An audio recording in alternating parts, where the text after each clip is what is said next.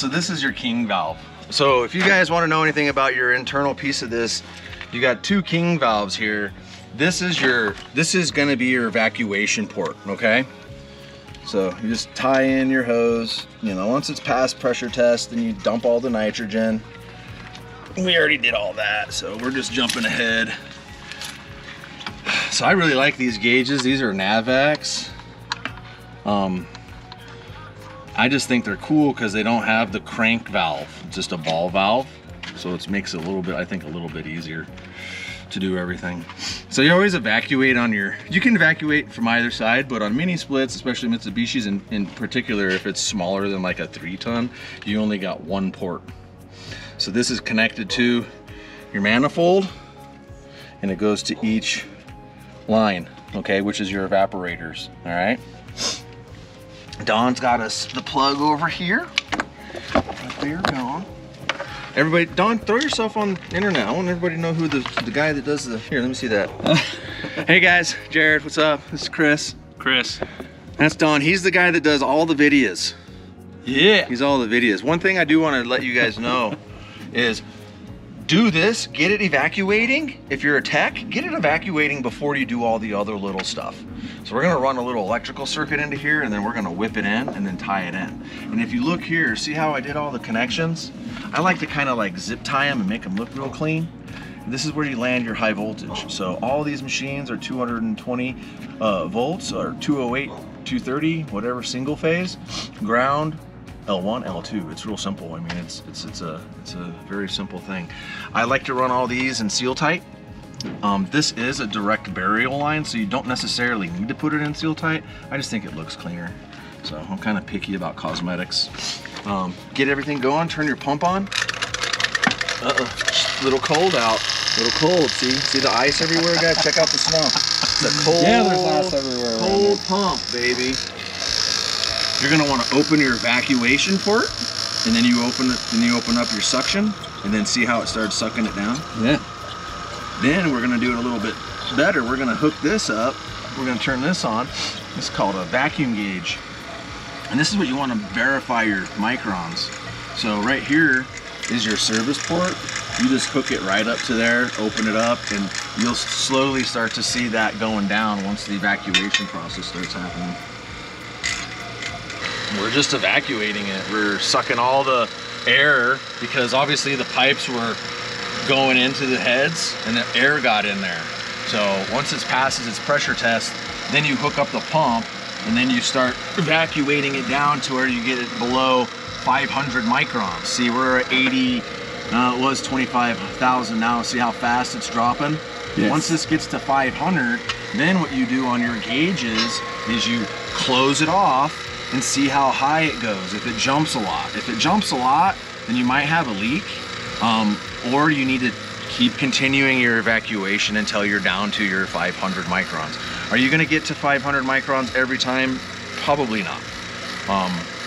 They do tend to pull a little bit more deeper vacuum when it's in a colder temperature outside, so molecules in the pipe aren't bouncing around as much. So that's pretty much what you're looking for. So once this gets to 500, we're gonna let it rip. We're gonna finish up this electrical, and then we're gonna get the thermostats done, and then we're gonna show you the rest, guys. So this, Joe, this is confirming that we're actually sucking the refrigerant down. Right. Yep. Next. All right, that's that. 2100. Does this make sense? So we're just sucking the air out of here, and purging it, and we're getting it out, and it comes out this port on the pump.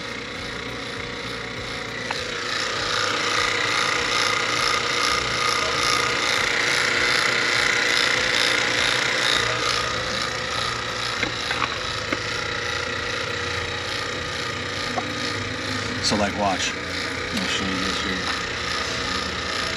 You can turn your gauge off. And now it's just seeing what's in the loop. So look, see how it's climbing? Yeah, 44, Yeah, 47. we're not deep enough, right? So we got to continue to suck it down. Cool. That's all that. All right.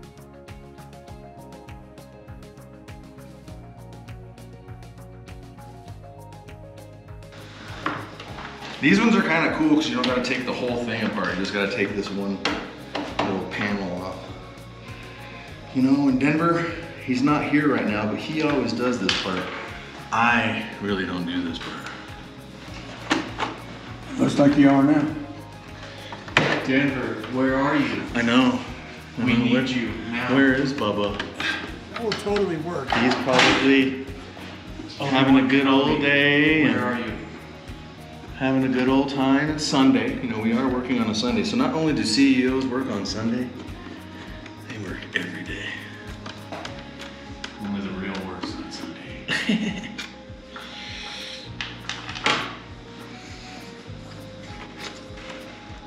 Let's go out here. Why did the other one come off so easy? This one don't. Jesus. There you go. And that didn't do that over there.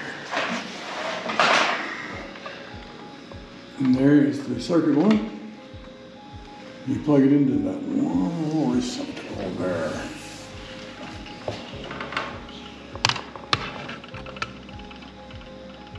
Bada boom. That's it. Yeah, let's turn it on.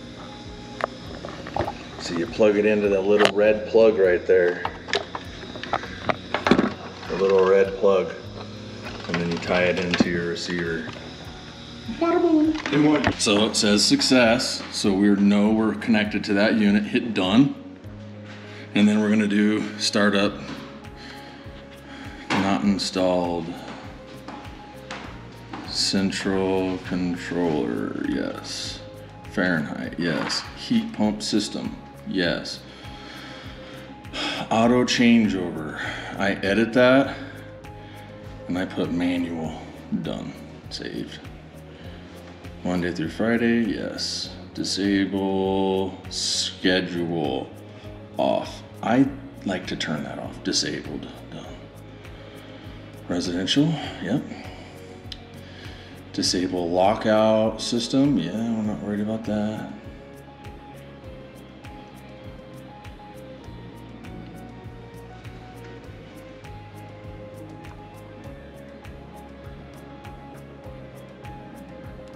Yeah.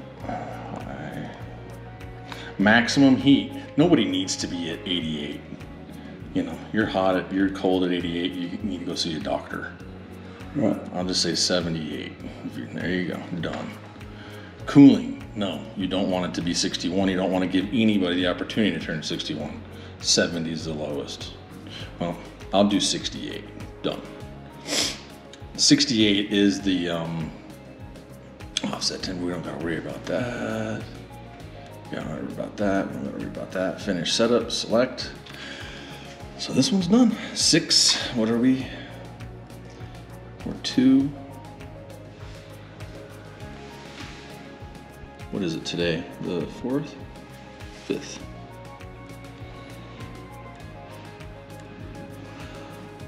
Select. Use daylight saving time. 12 hour. What time is it? 12:52. It's pretty much 1. Select. Saving. That's it. Denver always does stuffs it up in here. Right in. And oh, there it is. See how it just kind of shoots in the bottom there? Uh-huh. You just do that. That's what he does. There you are, guys. Pro tip. That's how you do it. Look at that cavity right Now there. let's grab the side. All right. You know, the really good thing with these is you drop them real hard. Scuff them up, make them look a little weathered. Yeah. People love that look. And then nobody will want to take it. Nobody will steal it. Yeah, no one will steal it. No one's gonna break into your house out here.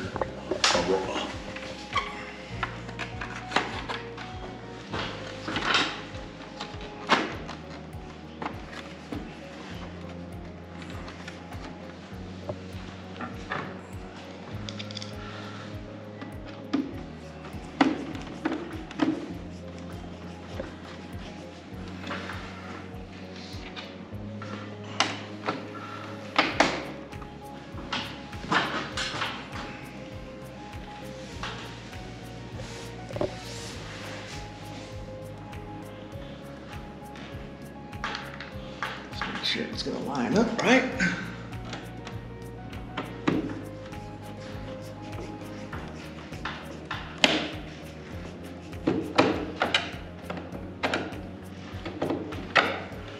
Nice. I usually am off doing something other than what Denver does, because if you have a good team,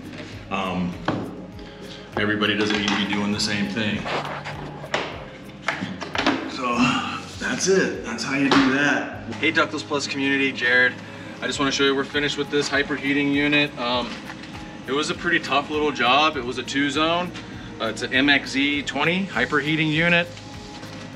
We kind of got lucky. There was already a hole up there that they didn't caulk or anything, and you can kind of see how they ran their seal tight and all that. But we put a service disconnect out here for them. This is the condenser. You can also hear how quiet it is. They're really quiet machines. So the hyperheating units, they can do heating all the way down to -13 at a pretty efficient, amount of their capacity. They do start to tank off after that -13, but there you go. And you can hear how quiet they are. I mean, in the middle of summer, you'll be hearing your neighbors' mini splits or air conditioners just ripping, not Mitsubishis though, they're quiet. Anywho, if you ever needed to come and turn it off, you just simply lift this, pull your service disconnect, or put it back in or whatever. Lock it up. Here's the unit right here. So the lady's gonna have several people live in here, so we did not give her the remotes. We feel like when you're gonna have a tenant in a house, don't use the remote, just get an MKH2 thermostat. It's fixed, it's on the wall, it's there, it's permanent. Nobody's gonna take it and run off with it. Yes, you do need to put batteries in it occasionally when it goes low, but it will give you a low battery indicator on the screen over there. And Dawn shows that one, so that one does this room. This one does this room. This is a little 6,000 BTU unit. It's perfect for this room. A 6,000 BTU FS head is the smallest one they do make, so you can't get any smaller than that. It'd be cool, I think, if they did make a 4,000 BTU unit, but the engineering behind it is what it is. And they do scale themselves, so it can scale all the way down to whatever BTU it needs. So a 6,000 really necessarily doesn't need all of its capacity. It can drop itself a little bit, okay? But that's it. We just got done doing this. This whole edition of the home had no heating. So there was a fireplace here, but they removed it. It is what it is. So anyway, it's all cleaned up. We're out of here. Let's do it. Jared out!